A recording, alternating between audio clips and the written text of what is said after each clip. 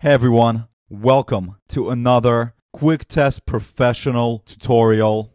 We are QTPtutorial.net and our goal is to bring you the highest quality QTP tutorials on the web.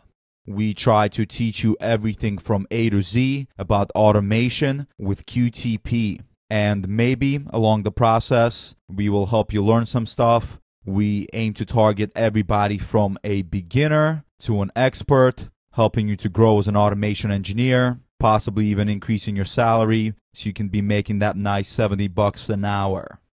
Anyway, so let's get started.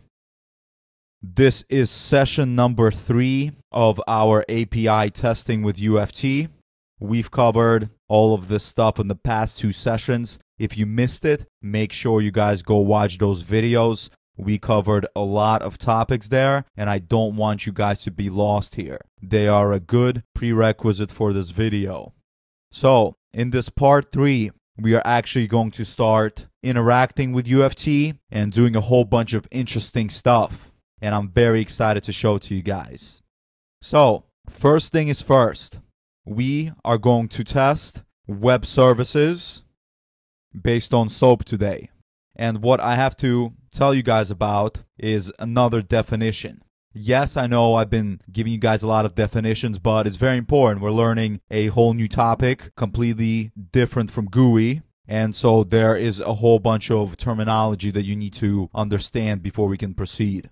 So with SOAP-based web services, there's the most important piece of testing them, and that is called a WSDL. Right here, you guys see those 4 letters, WSDL. People refer to it as a WSDL.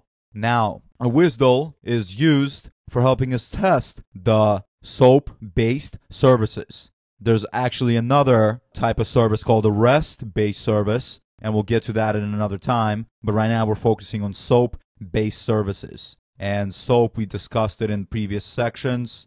It's all over here. You guys can check that out. And what a WSDL is, according to the W3C, it's an XML format for describing network services as a set of endpoints operating on messages containing either document-oriented or procedure-oriented information. So, what does that mean to you guys? Well, it's an XML that just gives you a set of endpoints, and endpoints being just like a place to communicate. And based on that, you can invoke certain actions that are supposed to be performed, and those actions will give you back some kind of a response. So let's take a look. One tip that I want to give you guys with testing SOAP-based web services: when you're given a WSDL, make sure you take it and you put it in your browser to make sure it works. This will automatically tell you whether there's something wrong with the web service or not. If it works fine, you may proceed. If not, you may need to speak to development or management to figure out why the web service is not functioning as it should. So, how does a WSDL look? Well, it looks like a simple URL with a WSDL at the end. You guys see this? And this guy actually got from Joe Colantonio's book. It's a very great book. You guys should check it out. The UFT API Testing Manifesto. I read it myself. It's a very good guide on testing with UFT. And so in there, he has this example. I'm going to grab it, and we're going to play with it today. So let me open up a browser to test it.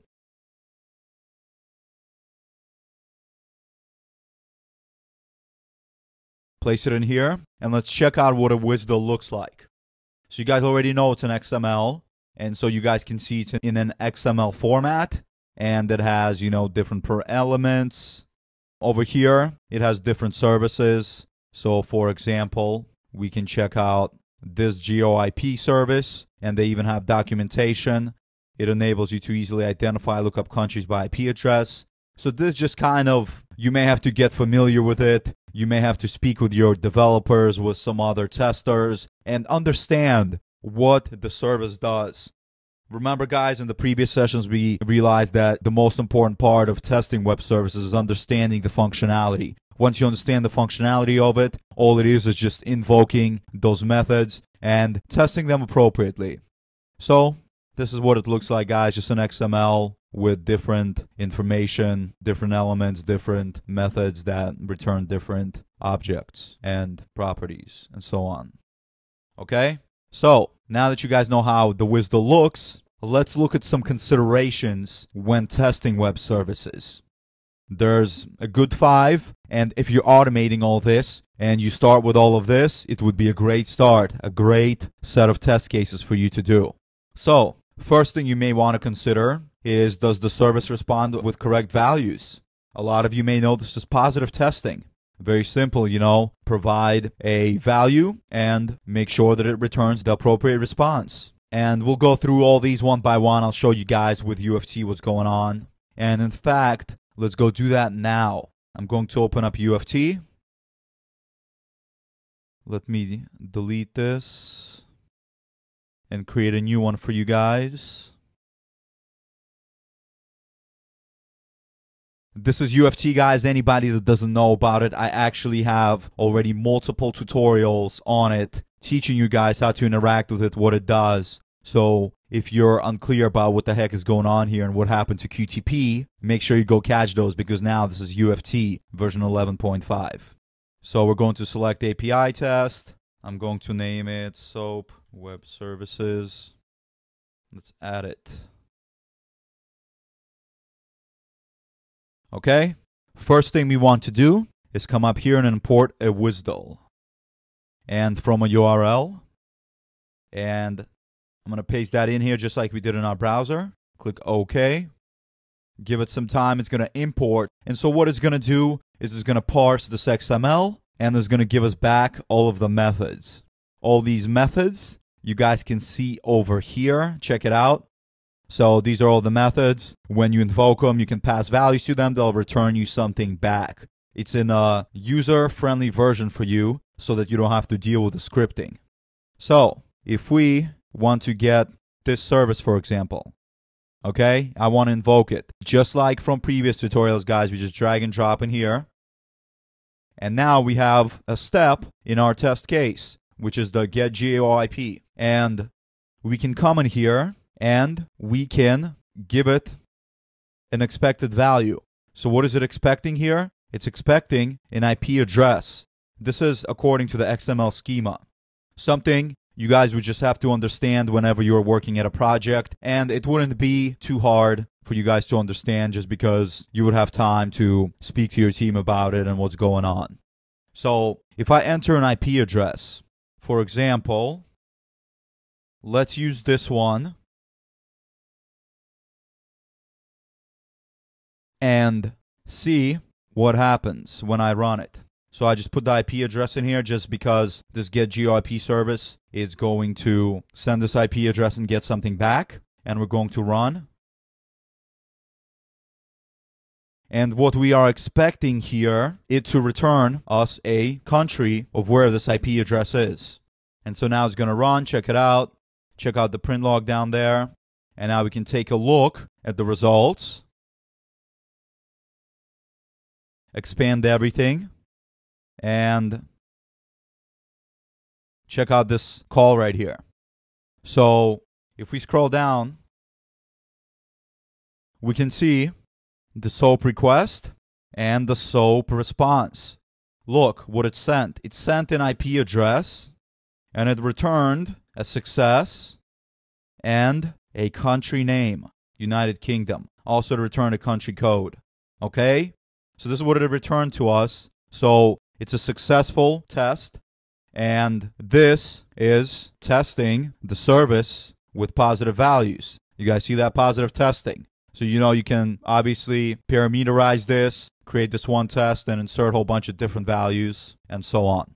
Next thing you want to consider when testing web services is whether the behavior is what it's supposed to be to reflect what the end user wants. So, for example, if we have that web service, get GeoIP, right?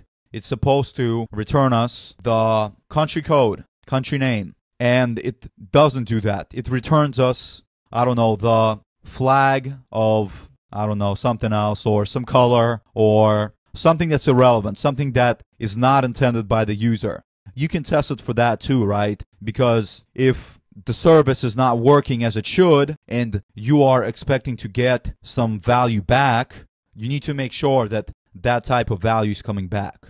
Okay, I hope that makes sense. It's kind of hard to do an example here because these services are functioning correctly, but you know, you just put in this thing, you just put in the IP address and just make sure that it's returning you what it's supposed to return, that it's not returning you something crazy like some kind of, I don't know, token or some other random thing that it may return. Obviously, scripting errors do happen, and sometimes they will return you guys something weird, so then you can go log a bug and figure those issues out with your development. Next thing, a performance factor. You can check to see how fast your service responds. So, you know, you can insert some kind of a timer to see how long it takes for the service to execute. I'm actually trying to see if UFT has this option. Not sure about that right now, but it's not too relevant.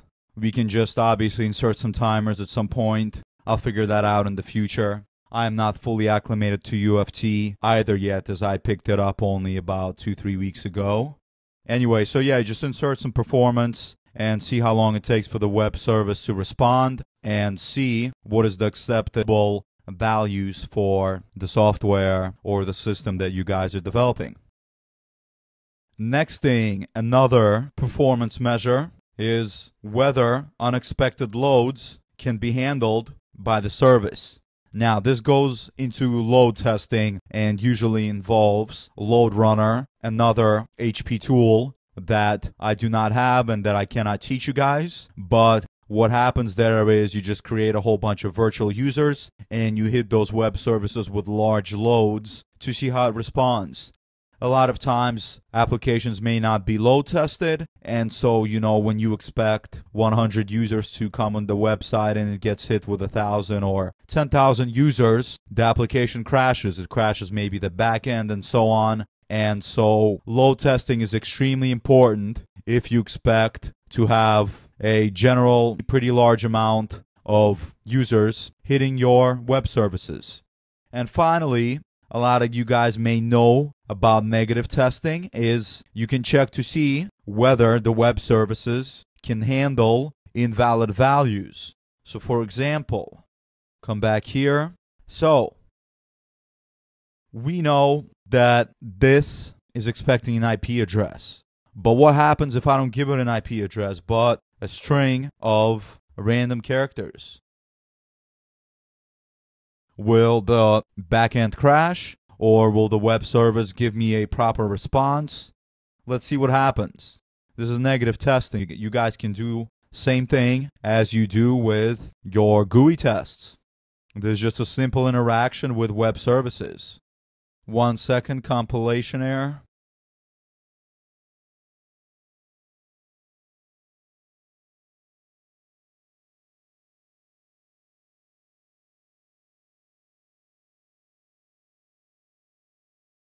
Okay, let's see if it's fixed. Run. Yes. Compiling. You guys see that down here. Compilation finished successfully. It's going to run. Now we can see the results.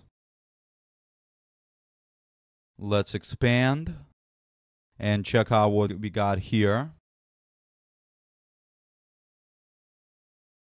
So check it out, the SOAP request. This is what we sent, is these values. And what we got back is invalid IP address. That's awesome. That's exactly how the web service should function, right? Because it's expecting an IP address and it got the string of random characters. Then, of course, you know, you can throw in a whole bunch more characters. You can try different kinds of combinations, boundary testing, whatever, and make sure that your web service is responding accordingly. And guys, of course, we can always do checkpoints like we did before in our other tutorials.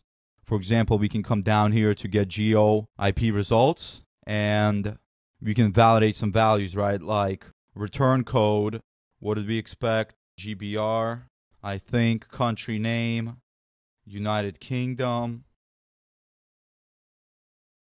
Okay, and then we can run it and see what happens. Make sure these validates open up. You guys see it's disabled. When I click validate, it opens up the field to be validated. Compiling down here. Compilation finished successfully. Now it's sending the SOAP request. We got the response back. And by the way, do you guys see how fast this is compared to GUI testing? Like, you've tested this GeoIP service multiple times already so fast. And imagine if you had to do it in the UI. You probably have to, imagine if you're like going into Google and you're typing in this IP address and trying to see what it returns. That's what you would have to do if you were automating it, how much more time it would take. So this failed, I think, because I didn't provide some of the correct codes.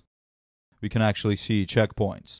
So checkpoint 2, success, because we expected GBR, actual value success, and that's what failed. And then here we expected the United Kingdom, and we got back United Kingdom. So this was just my fault because this is my first time working with this web service and I'm not too familiar in all of the details. So I just entered the incorrect value. We should have been looking for a success value. And I can tell you that this web service is working correctly just because it's known, it's already been tested, it's in production, and it's what I'm using as an example because it does function correctly. Okay. So that is part 3. We're already at 20 minutes. I can't believe how fast time flies when I'm teaching you guys all this stuff. I hope you've enjoyed this session today. If you guys got any questions, of course, feel free to leave comments. We are always here to help you guys. UFT11.5 has changed it up quite a bit, so I'm sure there may be a lot of questions regarding these topics. And of course, guys, don't forget to subscribe to our email list. You will get all of these amazing benefits up here, and they are all free, so there is no loss on your part. And be sure to watch session number 4. We'll continue with the rest of this. It's a huge topic and will probably last for a while. Thanks for tuning in, guys, so much. We sincerely appreciate your guys' time and how you take a little bit out of your day to tune in and stay with us. It's extremely awesome. Thanks. Have a good day.